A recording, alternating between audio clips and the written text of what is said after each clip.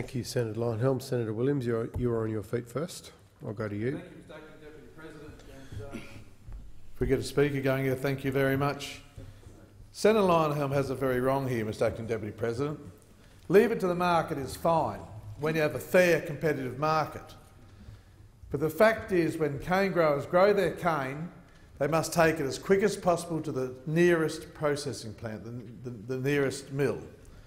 They can't say, oh, the price today, this mill is such, and down the road it's a different price, a better price. You can't take it down the road.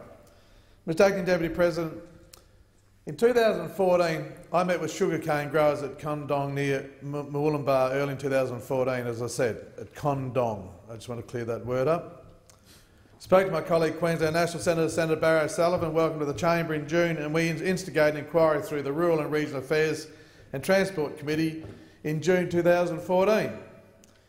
We held hearings at Moolumbar, Mackay and Townsville and were attended at various times by Senator O'Sullivan, Senator Canavan, Senator McDonald, former Senator Bullock and Committee Chair Senator Stirl. The sugarcane production contributes $2.5 billion to the Australian economy each year. Largely concentrated along Australia's eastern coastline in Queensland and New South Wales. That's where the sugar is mainly grown. While the volume of sugar produced by each state, Queensland is the bulk of it, 95%, and only 5% in New South Wales, it is vastly different. There are some issues which are of common concern to both states. Wilmar, MSF Sugar and Tully Sugar had given notice to terminate their RSSA agreements with Queensland Sugar Limited in 2017. This caused great concern in the industry. As the inquiry progressed, it became clear that grower choice in relation to grower economic interest sugar was an issue of central importance to growers and their representative bodies. Cane growers and the Australian Cane Farmers Association suggested that any real choice for cane growers would be removed if the large milling companies were to take control of the sugar marketing sector. Growers were acutely aware that they were at a disadvantage when it came to that amount of power the milling companies currently held. The committee was told that, in fact, both sectors of the industry had been experiencing considerable difficulties in their attempts to decide on terms and reach agreements on new contracts. Burdekin District Cane Growers Limited also argued that the tension between growers and millers such as Wilmar had more to do with the imbalance of bargaining power between growers and Wilmar Sugar than it does to Wilmar Sugar being a foreign-owned company. The committee was told there was no statutory or mandatory dispute resolution process which would assist sugar industry stakeholders, both cane growers and millers, to resolve commercial disputes. The committee observed the strong interrelationship and interdependence which exists between sugarcane growers and sugar milling companies. It was clear that neither sector would be able to survive without the other remaining profitable and sustainable. There was a lack of trust on behalf of cane growers in relation to the large milling company, particularly Wilmar.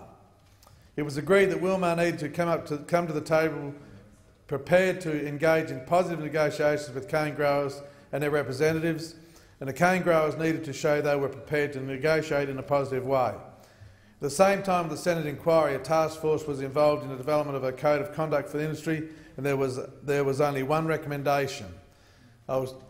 Tell us, Senator, that recommendation we have from our committee. The committee recommends the development of and implementation of a mandatory sugar industry code of conduct, acknowledging that, provided appropriate stakeholder consultation is undertaken, the work of the Sugar Marketing Code of Conduct Task Force may provide a foundation upon which a code of conduct may be established. The code came into force in April this year. Quotes from the correspondence we received in my office, Mr Acting Deputy President, from Cane Growers Mackay, which represents 1,100 members, says the code came into force in April 2017, 3 years into a bitter dispute triggered by several mill owners attempting to unilaterally take control of all sugar marketing in their regions. Assisting the resolution of that dispute, the code is now a point of security for us in our future contract negotiations. The code addresses the power imbalance between millers and growers by requiring good faith, fair and honest negotiations, without intimidation. In the case of Wilmar Sugar Suppliers in 2017, the Code of Conduct forced the miller to complete cane supply agreement negotiations and prevented it from continuing to hold growers to ransom ahead of the start of the season. Cane Growers Cairns region said in a letter to me, The Sugar Industry Code of Conduct is a point of security for our organisation in all negotiations with our only available milling company, MSF Sugar Limited. Senator Lionelm talks about the market. I'll repeat what they say.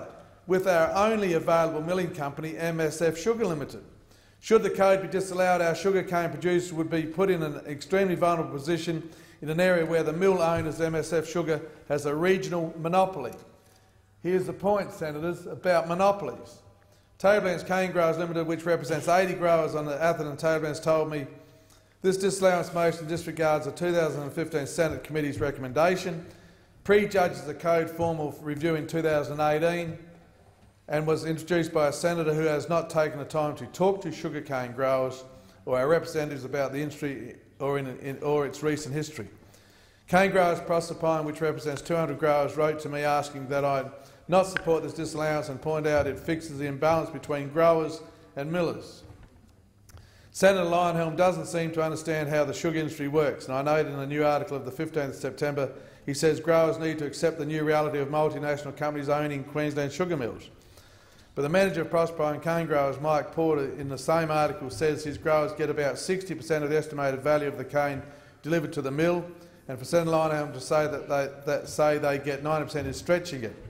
Senator Lionelm says the spending of $400 million on the regulation of the sugar industry was a waste, but this was shot down by Mr Porter, who said the rationalisation has created a lot of efficiencies and the Australian industry is one of the most efficient sugar industries in the world and probably the envy of most countries that grow sugar.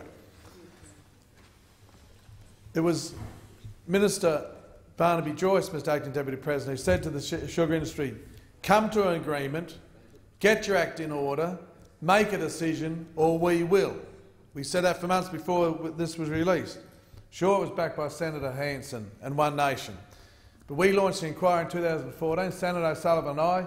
We carried out the inquiry along with other senators here, and we saw how the market is simply unfair in the sugar industry, how the big end of town has a monopoly and dictates the terms, or can dictate the terms, to the cane growers. Once again, the cane grower, the prime producer, is a price taker, not a price maker. Not many of you in this Senate would understand what I'm talking about. I've lived it most of my life. And so here's a situation where we've now got a surety, security, everyone's happy, and as I said, Minister Joyce said to them, if you don't come to an agreement, the growers and companies like Wilmar, we will put a mandatory code of conduct in, and we did. Thank you for honouring your word again, Minister Joyce.